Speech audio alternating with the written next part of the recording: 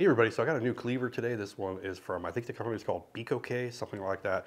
I have used a knife of theirs before, but they sent me over this one. This is a nice little cleaver.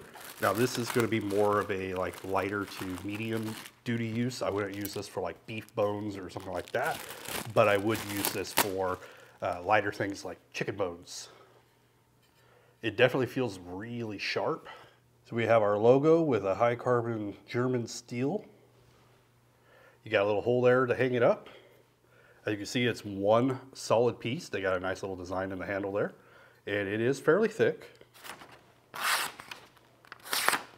So it's pretty sharp. All right, so I don't have any chicken bones, but I'm gonna demonstrate just cutting up some different things. I got our super ripe tomato here. As you can see, it cuts through the tomato just fine. Now, I wouldn't really use a cleaver for a tomato, but you definitely can, and this is sharp enough where you can. Also using steel, if you use anything acidic, you want to get this washed pretty quickly. All right, now the acid won't ruin your blade, but it will start making those different colors and stuff and staining it.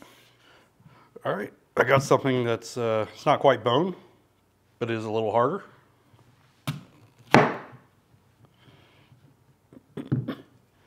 No issues. Don't even have to chop it too hard, but you can. It also works great for your everyday prep.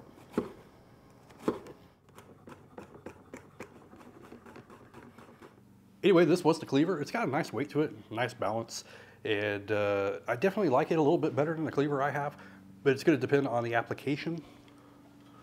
I've had this cleaver for 17 years, back when I was in culinary school.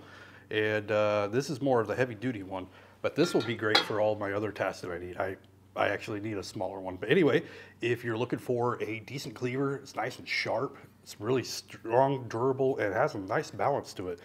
This is actually pretty nice, and it's budget friendly.